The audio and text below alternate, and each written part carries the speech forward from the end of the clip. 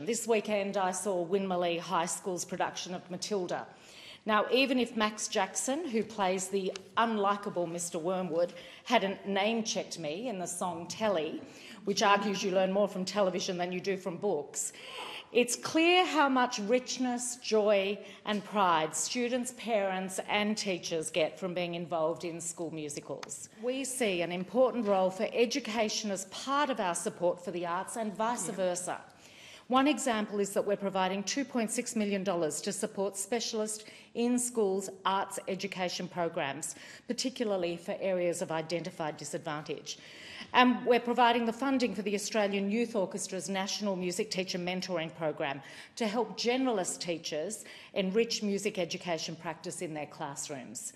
We're also supporting 60 primary schools around Australia to teach local First Nations languages and cultural knowledge in those schools. The Albanese government doesn't see the arts as an optional extra, as something that you tack on when there's a bit of money left over. It's not just a nice to have. We see culture and creativity as central to our quality of life and our identity.